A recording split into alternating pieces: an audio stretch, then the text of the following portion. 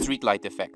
It's basically about people who tend to gather information from where it's easiest to look, like Google's first page or YouTube's first page or the first page of the newspaper. And if you want to get more specific, the majority of research uses only the sources that appear on the first page of Google search results, regardless on how factual they are. Mixing all this up together, this can screw up an entire scientific field, and of course people's mentalities as well, actually creating a chain effect. And this is yet one more cognitive bias we are all dealing with almost every day.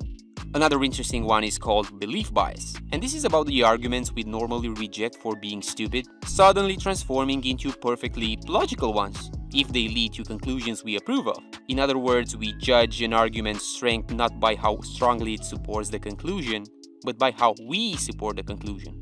And then there's cultural parasitism, which is when an ideology takes over the mind like a parasite, changing the host's behavior so that the host can spread it to other people. Therefore, a successful ideology, the only kind we hear about, is not configured to be true. It is actually configured only to be easily transmitted and easily believed. The parasite survives. And I also want to focus my attention on another interesting one, which is the focusing illusion. Get it? Get it? Focusing my attention. Focusing illusion. Get it?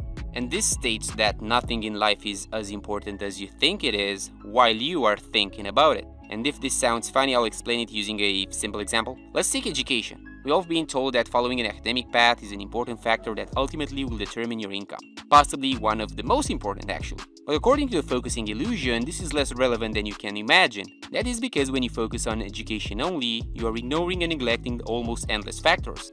You can put two individuals on the same education path, hoping they will end up in the same place. But no one can predict the entropy one's gonna have in his or her life. That same entropy will somehow break the chain, and the two of them will be taken apart. I mean, just think about it. If everyone had the same education, who would take care of everything? If every single guy on the planet was about to become a CEO, who would program all of our stuff? Or take care of the babies? Or the ducklings? And even the differences in income among people who have the same educations are huge. And of course, I'm not saying that education is bad for you, and I think that's a cool factor to consider when sending your duckling to school, but I think that eventually you should not be too stiff about it, right? We suffer more often in imagination than in reality. And finishing the run with the survivorship bias, this is when people overemphasize the examples that pass a visibility threshold.